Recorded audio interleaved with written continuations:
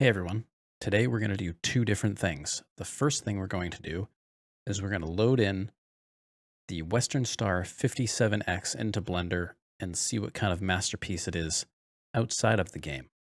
The second thing we're going to do is I'm going to show you how to manually extract a template from a truck that already has paint jobs available, but you can't get a hold of the template. This works for SCS trucks, as I'll show you with the 57X, as well as some other mod trucks that can have paint jobs, but they just never came with access to the template. So let's show you how to get all that done.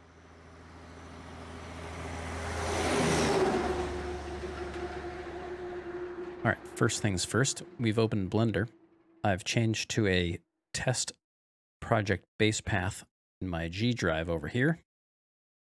So we're going to go ahead and import using converter picks. I want to go ahead and go to the game folder, select base SCS, and add that archive to the list. Also, I then want to go to the Western Star 57X. From here, I'm going to want to extract.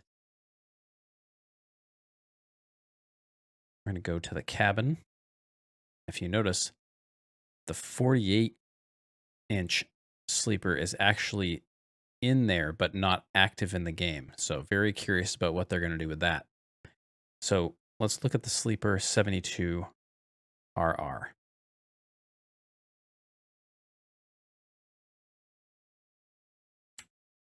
So this is where we're going to get our paint jobs from. Now, when you do this on the new system, each accessory is separate. It has its own separate paint job, which I will show you here quickly in Notepad++, of course, because it's my favorite program. So leopard tracks here. So this one in particular has all these things added to it. This is just the settings of what the colors are when you get into the paint booth. When you go to app 1D, this is where you actually pick the paint job out of the list. So this one's called app1_D. So this lists this mask. So this is the TOBJ that's going to list, that's going to go to the specific DDS file that you need for the paint job. And it's suitable for the cabin that we're working with. How convenient. Also, it says app 1 settings. The other thing that it doesn't tell you is that when you have this, you also have the paint job masks for the individual parts. In this case, bumper paint, day standard. So there's a cab deflector, another cab deflector, another cab deflector, the side skirts, other side skirts, this side skirt, and so on. So all of these painted parts need to be listed inside these settings for the paint job in order to work properly. So I will show you a couple of those as well as the cabin itself.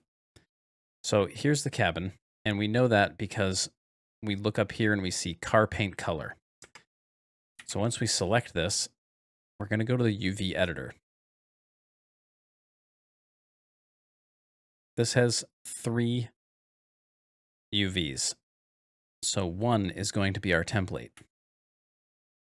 Because if you notice, 2, all the parts except for these 2 are up here, and 0, there's a lot of cross stitching here or whatever that is.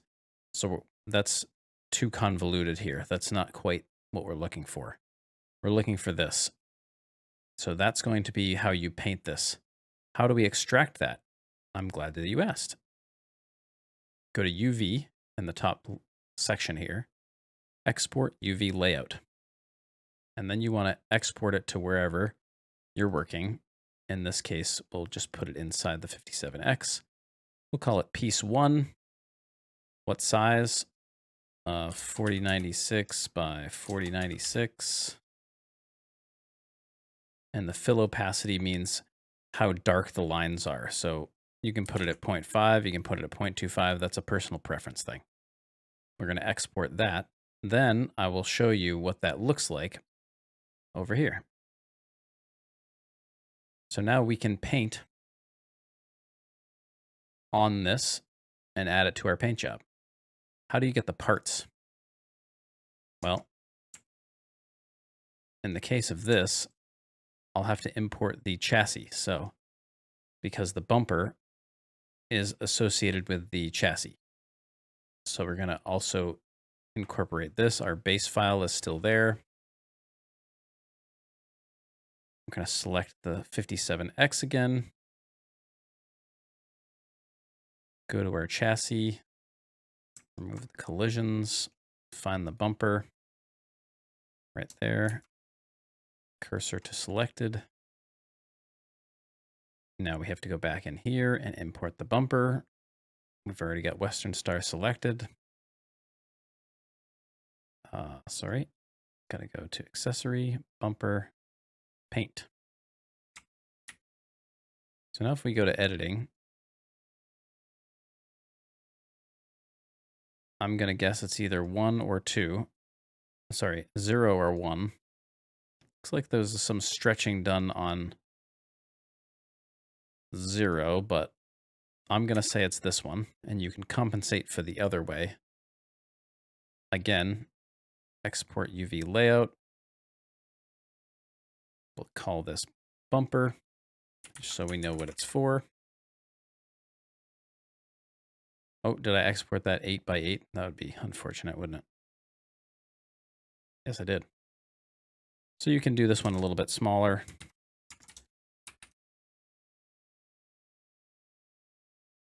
Like that. And again, there we go. So there's our bumper. So this is how you extract templates from inside the game before you write your paint jobs like this. You just want to make sure that all of these things, all of the things that can be painted are also applied in here so that you have what you're looking for. In this case, bumper paint is actually a 1024 by 512. So in this case, instead of making it a square, we would have done this. So we'll go here, select bumper, and then go 1024 by 512. It looks more normalized because that's how they wanted it to fit on the page. It was similar to this, not big and bulbous in the middle. So that's how you extract that template. Now I'm curious when they're going to add the other stuff, because let's do this. Get rid of all of that. And we can turn all these on and then get rid of all those, and then cursor to the origin. So let's look at, just for some giggles here. Whoops.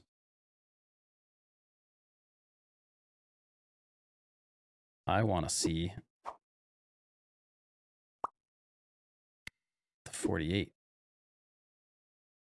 So there you go. Very, very similar to the Cascadia or the 49X. And I'm going to imagine that the 48 is the same for the chassis. It is. So a little bit smaller. So it's not as small as the day cab one, but it's smaller than the 72-inch. So pretty cool that those are still in there. You could probably, if you can, write some SII files, maybe something comes of this. What do you think? Now that you know it's there, can you write SII files and make this guy show up? Let me know if you can. So here we are with the 57X. Now I'm not going to go through all the bits and pieces because a good friend of mine went through looking at all the bits and bobs with this, checking out all the accessories, how that all looks together. So if you want to, I'll link his video in the description below, and you can go check that out. In the meantime, I just wanted to take some time to look over the truck on the interior. I know that most of you have used it already, or some of you anyway. I know a lot of you guys are out there driving and not able to take advantage of seeing these things firsthand. So I just wanted to show you kind of what you're getting in this. Now the interior looks great. You know, very plasticky, but kind of where we're at with trucking currently. As you all know, I just want to check my buttons here.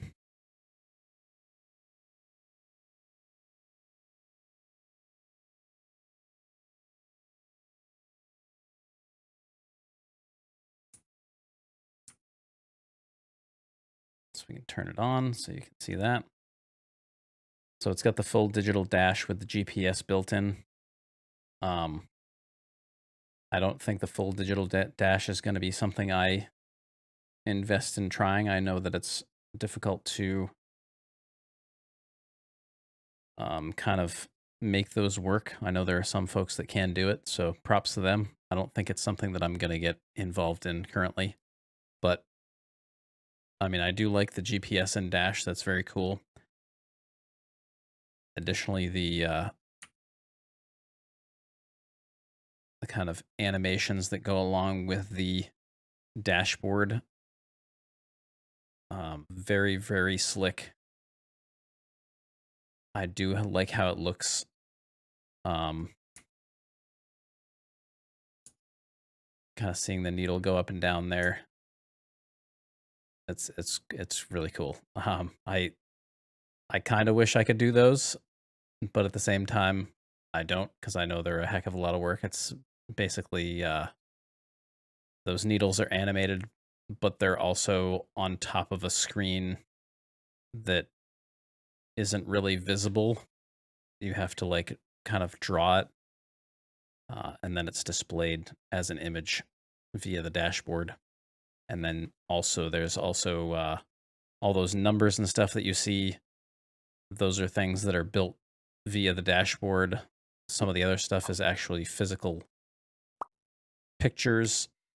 So there's a lot of components there. And the fact that it all comes together and looks like that is really slick. I really enjoy that. But yeah, the exterior, again, looks great. Chrome looks great.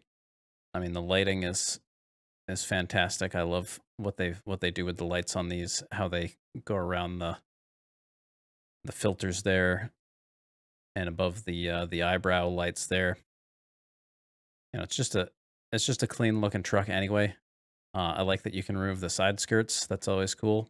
You can have the single stack up top or underneath. So a good amount of options on this makes it kind of fun. I'm curious when they're going to come up with that 48-inch, and then maybe we'll see some additional configurations. So that's pretty cool. So this is really going to be the end of this video. This was just to kind of go over how to extract a template and a quick look at the new 57X. Thanks for watching, guys. We'll see you for the next one. Bye-bye.